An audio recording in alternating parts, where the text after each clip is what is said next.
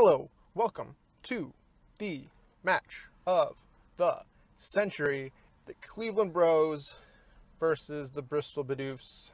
Eric, Asher Nakai, who going into this match I had nothing but, good feelings and positive energy from. In the past, he's gen me mons, he's gone out of his way to help me. But looking at his team and looking at the time of this match, certain feelings came up as a result. Nothing personal, of course, just, Pokemon. His team, he brought physically defensive Florges, Choice Scarf Mew for some reason, physically defensive Arcanine, Speedy Scizor, physically defensive Alomomola, and physically defensive Grottle. My team, Choice Scarf Staraptor, physically defensive with 12 Speedy Vs, Rotom, specially offensive Jirachi with an Expert Belt, Yachi Berry Donphan, useless, Adamant, Lopunny, and physically defensive Togetic with Fire Blast. Before my first draft of this team, I had Choice Banded Staraptor, and I had Energy Ball on my Jirachi. I had Sub Power Up Punch Lopunny, but after talking to Trav, D1 champ from last year, he said, hey, you didn't really prepare for his threats on his team that he is 100% bringing, you would expect somebody to bring a Raikou or a Hydreigon, but no, he went bulky stall. So, I changed some things to what I have now, and, I'm not going to say I regret it, because if I did do it again, I would probably bring the same team, because Hydreigon and Raikou. But looking at his team, he doesn't have anything that resists Staraptor, so I'm going to lead Staraptor. So Eric issuing the challenge. I lead Staraptor. He leads Grottle. Now, I could see a mile away, he's going to switch out an Alomomola or the Arcanine, go for the U-turn, but I decided to go for the Brave Bird, not wanting to predict too early and let him get up free rocks. And I wanted to see what kind of Alomomola this was, and that is physically defensive with the Rocky Helmet. Had that been banded, I would have just fucked them up turn 1, fucked them up turn 2, and would have been in good shape, but alas, I can't. So he goes for the Wish, like, Alomomola does. As I go into my Togetic, he goes for the Protect, and I decide to go for the Toxic. This turn here, he sees the Toxic, so I'm expecting him to switch out into the Scizor. So I decide to go for the Fire Blast, but no, he goes into Mew. And I'm thinking, what's this Mew gonna do? I look at that damage, that doesn't look like a defensive one. He goes for Volt Switch, and that does pitiful damage because it's unstabbed Choice Scarf Mew. And I decide to go for the Toxic as he switches in to his Arcanine. Intimidate, of course, because why would a bulky Arcanine not run Intimidate? And I Toxic this thing. Awesome. He's, I'm assuming, defensive for Mega Lopunny. Defensive for everything on my team. So I have no fear of him 2-hit KOing me. So I decide to roost up here as he goes for Will-O-Wisp. No big deal. I roost. So at this point, we're looking all right, but Staraptor has already taken a hefty damage. We've already seen it can't 2-hit KO the Alomomola, which means Mega Lopunny can't 2-hit KO the Alomomola. And I no longer have Energy Ball on Jirachi to 2-hit KO the Alomomola. And he goes for another Will-O-Wisp. I went for Heal Bell. In good shape. This Arcanine really can't do anything to me. I have already revealed my full moveset, so I don't have the Defog on my Togetic. I also don't have the Rapid Spin on my Donphan,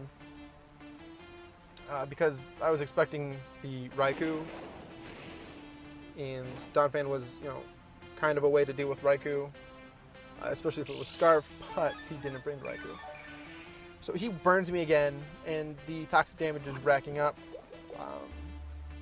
So originally for this match, I wanted to, fast forward, cut to, the important parts, but I decided against it. I wanted to give you the full experience of this match. So he switches out into his Florges. I go for the Fire Blast because I'm thinking, again, he's going to make an offensive switch into his fucking Scizor, but no, he goes into Florges. And that Fire Blast damage tells me he's physically defensive. So, he also has leftovers. I'm burned. I'm going to switch out. I'm going to go out into my Donphan. I'm going to get a Brox because either he's a Choice Scarfed Defog Mew, or he's Defog Scizor, which I doubt, but it could be. So maybe to help with the chip damage, if I want to, you know, fucking get a Brox, I go for Rocks as he switches out into Alamomola, because who doesn't switch in Alamomola? Here I don't have anything to hit this thing with, so I'm going to switch right back out into my Togetic. As he pulls the double and goes into his Grottle, because he wants to get up his own rocks. I said in the beginning, Trav was like, hey, you don't really have much to deal with Grottle, and I'm like, it's a Grottle. But as you will see, that's a problem. I go into my Staraptor because the Stealth Rocks are coming from a mile away. I could go for a U-turn here. I could go for a Brave Bird here. He switches out and goes back into his Godfish, as I do go for the U-turn. And that gives me a safe switch into my Rotom, because all of a sudden Rotom becomes the most important member to the team. It can deal with the Alamomola. It can deal with the Scizor. And, you know, I don't have Thunderbolt, so I have to go for Volt Switch, and that only does just a little bit over half to him. But he switches out.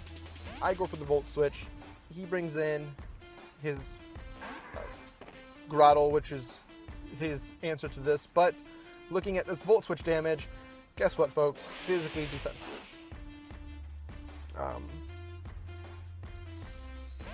You know, I get it. I have fucking Dragonite and Staraptor and Megalopunny, but really, so there's no point in saving Staraptor at this point.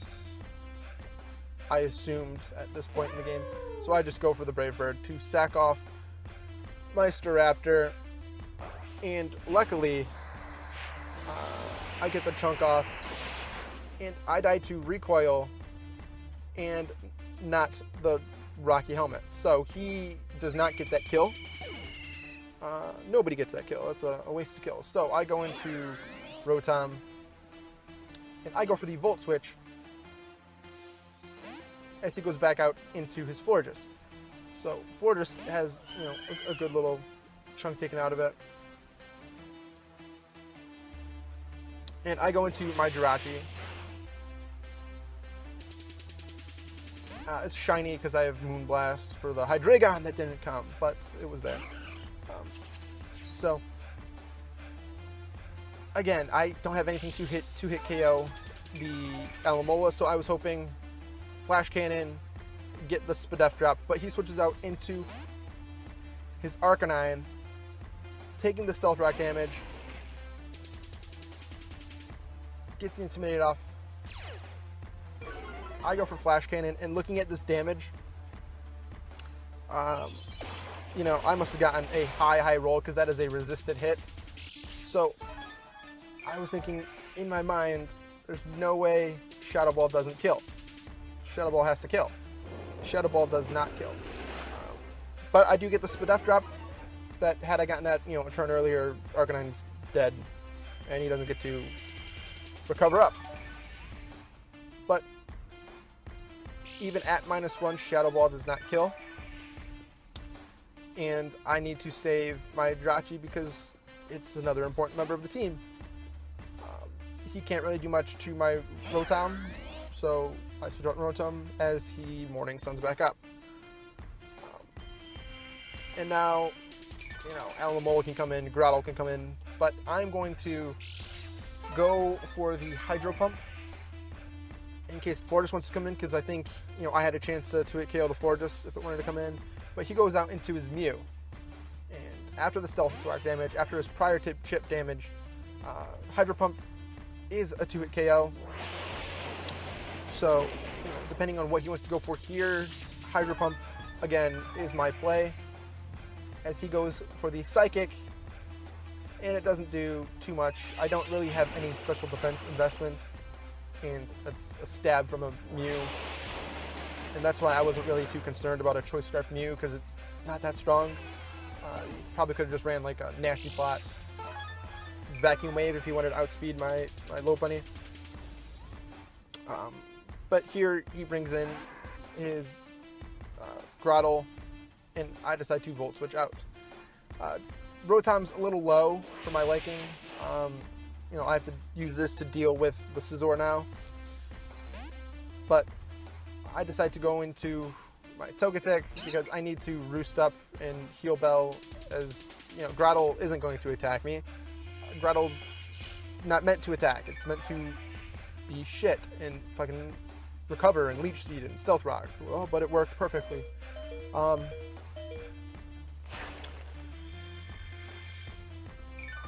So I need Togetic. You know, you could be saying, hey, Travis, you brought Togetic. He's stally and toxic, and yeah, I brought one thing that, you know, needed to sponge hits, Heal Bell, because I knew he was going to bring Will-O-Wisp and toxic and stuff like that.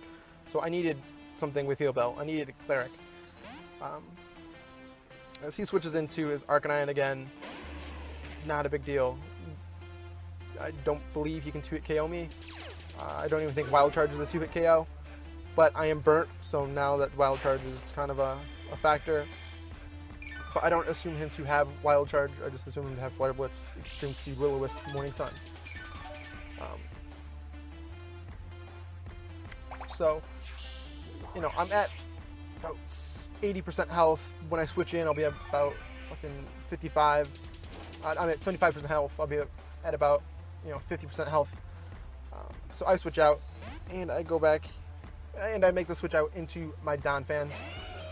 I know he can't 2-hit KO me.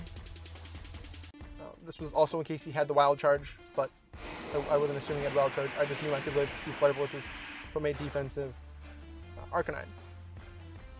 I knew Rotom couldn't switch in and take a Flare Blitz, Stealth Rock, plus the Extreme Speed. So Donphan was my pretty much my only switch there, as he goes into his Alomomola again. I make the double switch out, and I go out into my Rotom. And here, you know, Volt Switch is obvious. If I get a crit Volt Switch, that would be cool, take out the Alomomola. But instead, I need the HP. I decide to go for a Pain Split, as he brings in Grottle, which is at full health. Grottle has base 75 HP, Rotom has base 50, so, you know, I'm getting some HP here. I'm at a healthy amount, especially after the leftovers. And here, you know, Grottle is just a pain, so I decide to burn it. He's already showed he's got Aromatherapy on the Florges, but maybe, just maybe, I can, you know, make him use up all of his Aromatherapies. So he, once again, instead of going for the attacking move, decides to go for the Leech Seed. Nice and longevity. He doesn't have any passive recovery like leftovers or whatever, so he's Leech Seeding up. He's burnt. I'm going to Volt Switch out, and I'm going to go back out into my Togetic, because, you know, I need Togetic to be at a good health, because it's my only way of dealing with his Alomomola. It's my only way of dealing with his Florges. It's my only way of dealing with his Grottle. So, again, he's not going to attack me. He's going to Synthesis. So Togetic is looking good here. I can Heal Bell. I can, you know, as he goes out into his Florges, which can't do much to me, but of course can Aromatherapy. I go for the Heal Bell, because again, I don't expect him to make the offensive switch into the Scizor. And now I can Roost Up, because guess what? This is not an offensive Florges, because I'm guessing 0 offense investment, and I can Roost Up and take any hit he wants to go for. So I go for the Roost, and I'm at a decent amount of health here.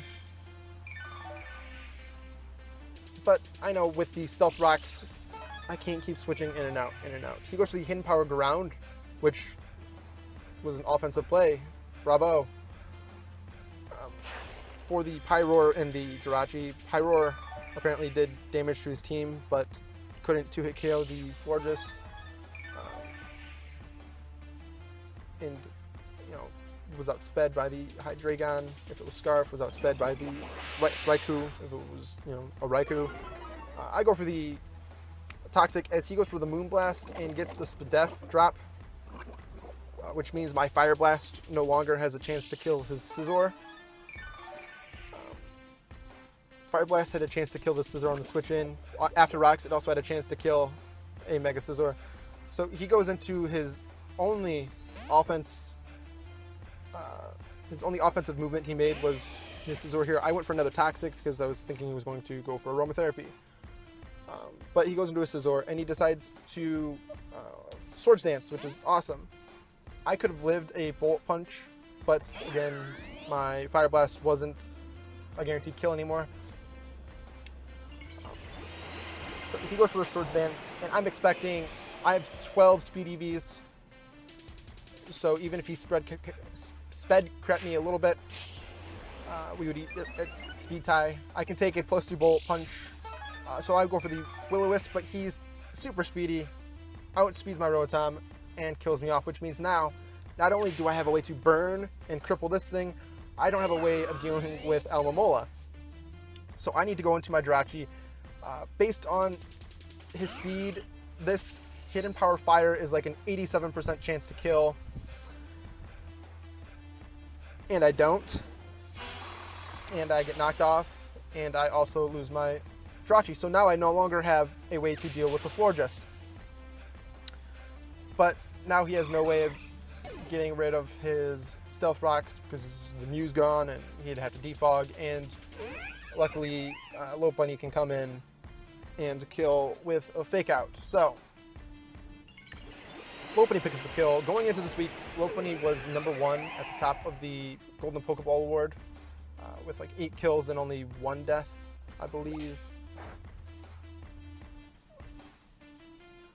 So he brings out his Flare Bud here and gets the Intimidate off. And this whole time, I knew I could live a Flare Blitz.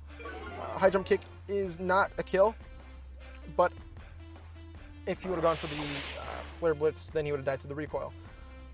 So I'm going to keep going for the High Jump Kick. Maybe I'll get a crit. You know, if the gods were smiling on me, I could get a crit. I could, you know, end this freaking bulky Arcanine, but he goes for another Morning Sun. And at this rate, I can maybe stall him out of Morning Suns. Like, you know, I'd have to keep hitting these high jump kicks, but there was a chance. And I go for another high jump kick.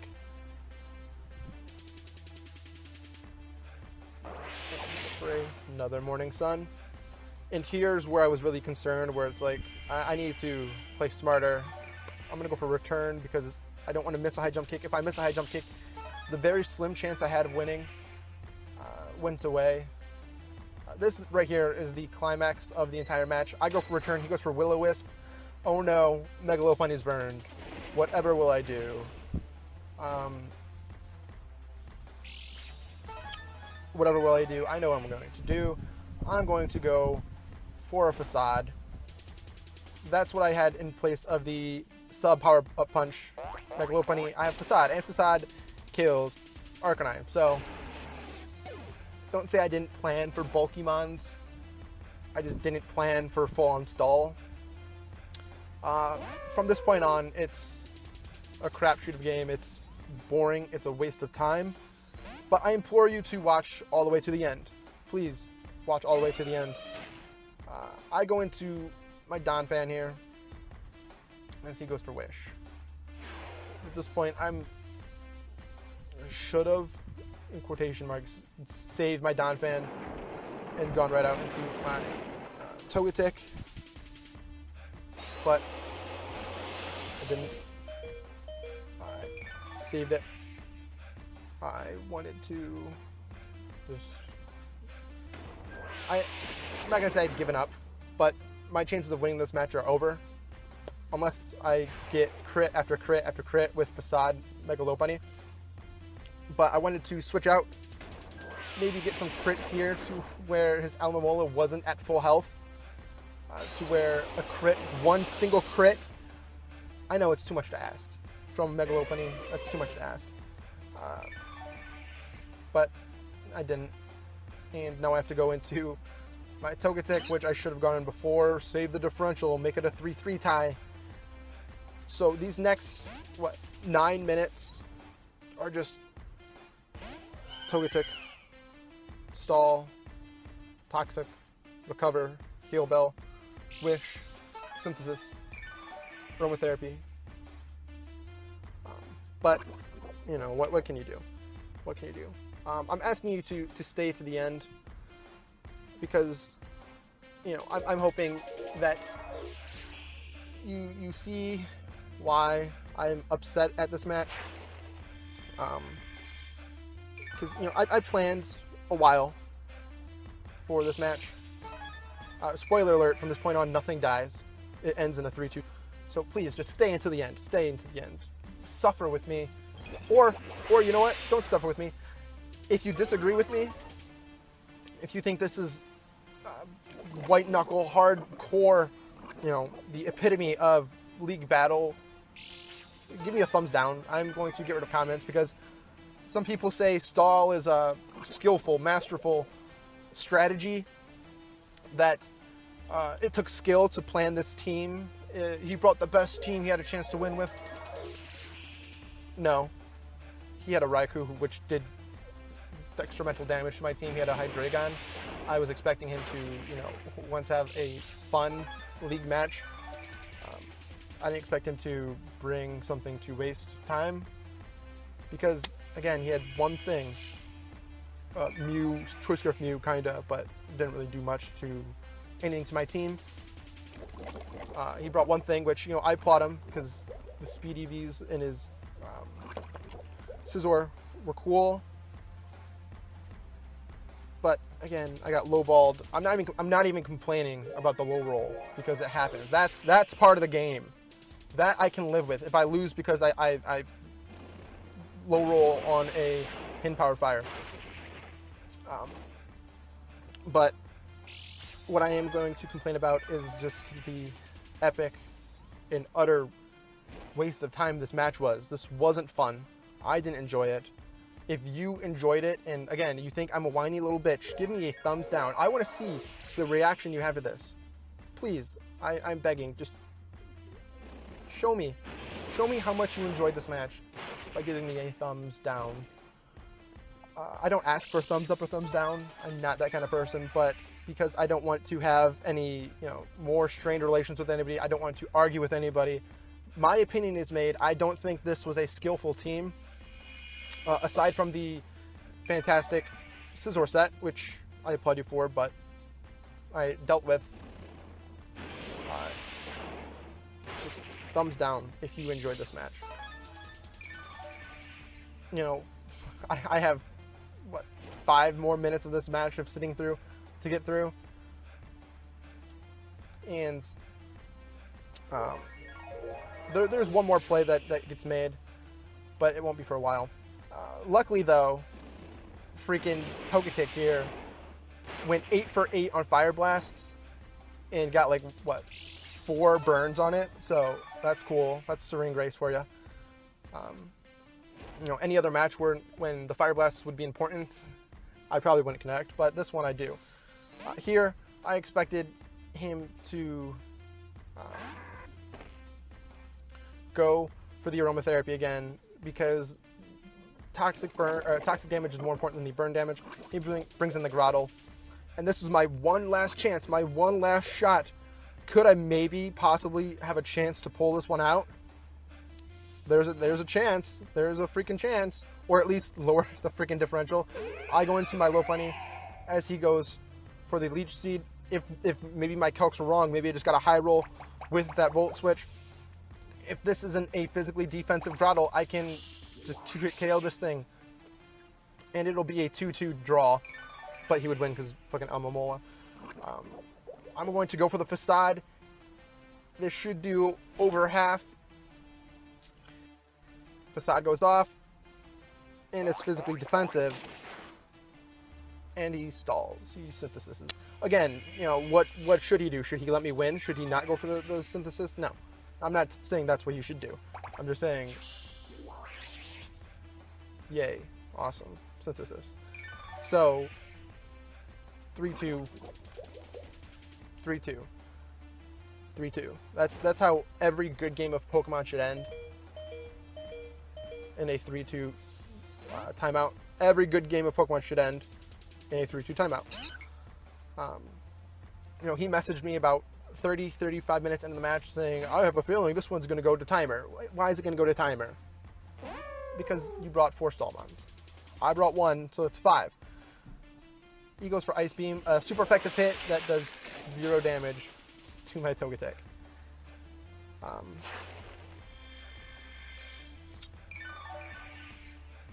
I don't know how much more insight I can give you into this match. I should have brought the Choice Band on my Staraptor. That would have been cool.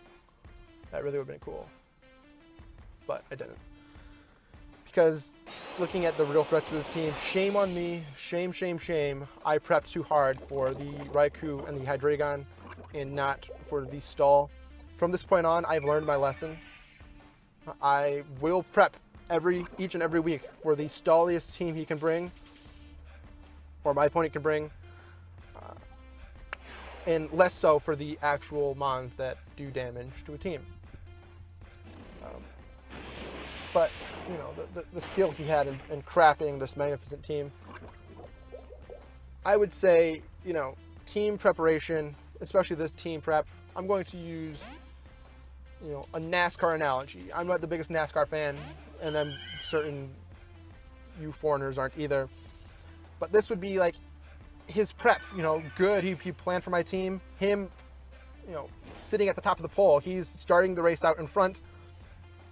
But instead of, you know, racing, making plays, playing the game, him and his teammates sat there and went 25 miles an hour the entire race and blocked everybody from trying to make the plays, trying to actually have a fun, competitive game, and just went 25 miles an hour for 500 laps at the Motor Speedway and just wasting everybody's time. I say wasting time because this game took an hour when you could tell from the team preview what was going to happen. The 3-4 hours I prepped on Sunday, plus, you know, the 30 plus minutes it's going to take to record this match, plus the hour and whatever minutes it's going to take to edit this match, plus the time it's going to take to upload it, plus the time it's going to take for whoever in the right mind decided to sit through this entire match and watch it. It was just a waste of time for a 3-2 finish. Again, nothing personal to Eric. He brought a team that dealt with my team. But if you want to play stall and waste time, go play on Showdown. Go play on Showdown. If I'm a whiny bitch, show me I'm a whiny bitch. I just don't think this is the right way he should have planned for this team. I don't.